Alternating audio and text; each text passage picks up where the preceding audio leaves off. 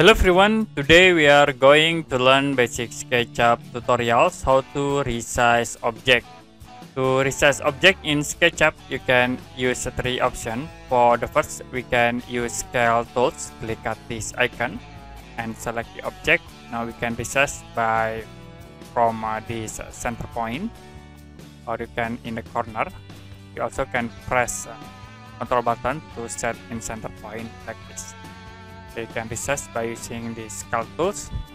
And the other, if you want to resize only one face, we can use pull tools. You can double click in it.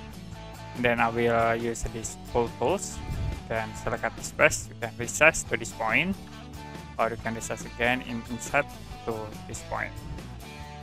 Another option, you also can resize by using selected to face or edge by using move tools. Like I will select at this face, also in here. Okay, select multiple face and then use move tools. I will click at this point and we can resize into it. Okay, you also can select for edge, like from this point, edge, and then use move tools. You can move this edge into the edge. Okay, that's it for basic SketchUp tutorials how to resize object. And if you have any question about this tutorial, you can comment below this video.